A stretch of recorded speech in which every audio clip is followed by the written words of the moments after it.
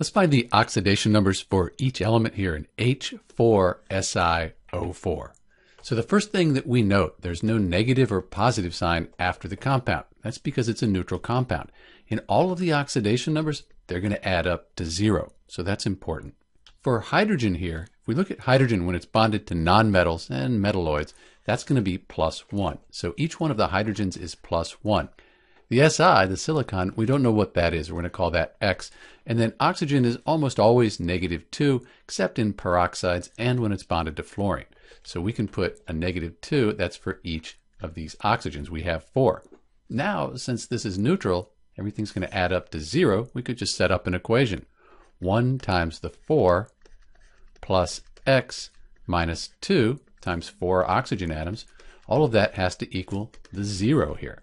So we have 4 here, -2 times 4 is 8. So 4 and -8, that gives us X minus 4 equals 0. We add 4 to both sides, X equals a +4. So the oxidation number for the Si in H4SiO4, that is a +4. This is Dr. B with the oxidation state for each one of the elements here in H4SiO4. Thanks for watching.